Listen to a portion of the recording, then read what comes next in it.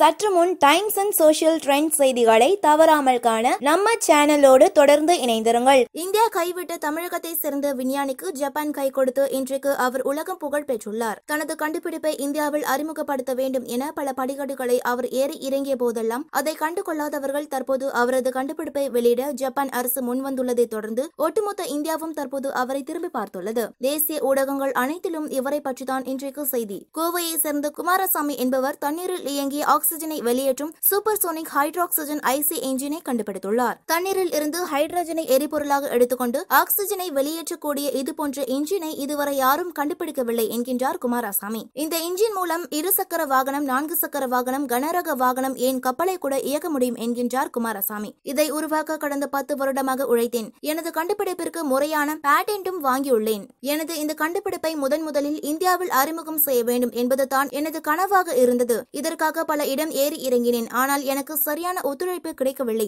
யாரும் எனக்கு வாய்ப்பும் கொடுக்கவில்லை. இதைத் தொடர்ந்து எனது கண்டுபிடிப்பை ஜப்பான் அரசின் கவனத்திற்கு எடுத்து சென்றேன். ஜப்பான் அரசு எனக்கு அங்கீகாரம் வழங்கி எனது கண்டுபிடிப்பை ஜப்பான் நாட்டில் அறிமுகம் செய்ய வாய்ப்பளித்துள்ளது என கூறுகின்றார் குமாரசாமி. ஜப்பானில் இதற்கான நிறுவனத்தை துவங்கியுள்ளேன். விரைவில் ஜப்பானில் எனது கண்டுபிடிப்பு மக்களின் பயன்பாட்டிற்கு வரவுள்ளது. இந்தியாவிலும் எனது கண்டுபிடிப்பு மக்களின் பயன்பாட்டிற்கு வரும் என நம்புகிறேன் என்கின்றார் குமாரசாமி. வெறும் 10 லிட்டர் தண்ணீரில் 200 கிலோமீட்டர் தூரம் வரை இந்த என்ஜின் மூலம் பயணிக்கலாம்.